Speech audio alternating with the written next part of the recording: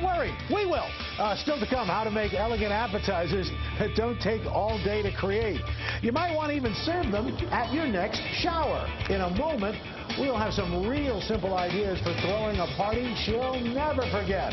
That's right, stripograms. No, only kidding. That's right after this.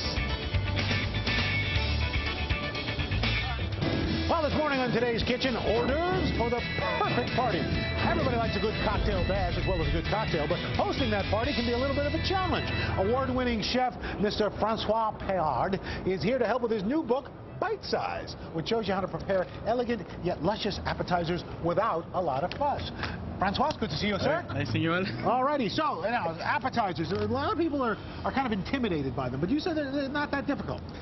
They are a few steps, you know. A few steps. The idea is to choose the one you can be able to do. And making little canapes is trying to make little appetizer, you know. It takes a little time. Okay. But you know, the one I choose today, pretty simple. And you're going to start off, we save us a little time by getting some pastry dough. Yeah, you just can buy puff pastry. I roll out the puff pastry like a 1/4 inch thick. Nice little puff pastry. Exactly, you can buy the puff pastry. Over here we cut the puff pastry. We place on the sheet tray. Right. After that you can place a parchment paper and you place another tray over and we may bake them for 380 degrees for like 15 minutes. And then they come up like this? And what you want, by having another tray on the top, they bake very nicely and evenly together. Ah, okay. Over here, you know, you can move to the Japanese eggplant. Now, why Japanese? Because it's little? It's little and a little bit less meaty than the big eggplant. And on top of it, we are making a bite size. Don't forget, it's pretty small. Because it's small. Exactly. Right. Over here, you see you have the eggplant. I already so how cooked did you, just a little olive oil? A little bit of olive oil. You cook them a little bit. I already sauteed them before. Right. And over here, I may deglaze them with a little bit of sherry vinegar. Little sherry vinegar deglaze. And a little bit of honey lavender. Ooh. Why?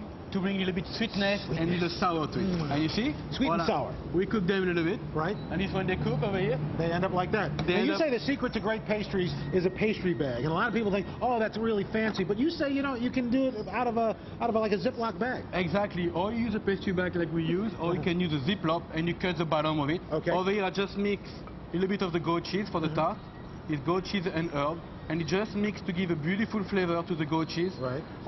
You just have to taste, but normally you don't need seasoning, you know. You just always taste everything you make. You right. know. Taste as you go. Exactly. Okay. You can taste, you know, the goat cheese is perfect. And over here now we're ready to put our tart together. It's okay? Yeah, it's fabulous. Tell me if you don't like it. It's unbelievable. Okay, thank you. Over here, I'll use a pastry bag. We have the tomato concassé that I cooked before. A tomato what? Tomato concassé. Concassé. Concassé. Concassé. Exactly. And I put little herb to it. Don't make fun of my accent. I'm not making fun of your accent. Okay, let's follow me. Over here, little bag. Why don't you make your own too? Okay. Little bag. Little bag. Over here, little bag. I can't see. Give me my knife. Over here, give me my knife. He's threatening me. I have a big eggplant, and it's a little bit too big for the tart. I don't know what you do. I make a little triangle to it, and like then that. You squeeze it together. And then this you can fit to exactly to the size of tart you want. And then a little ping. A little bit of goat cheese on the top. And at this point, make your own, please. Make your own. And over here, at this point, what you do for the... I gotta go. I just have to stick them in the oven. Stick them in the oven for how long? Few seconds, just to get warm enough. All right, all right.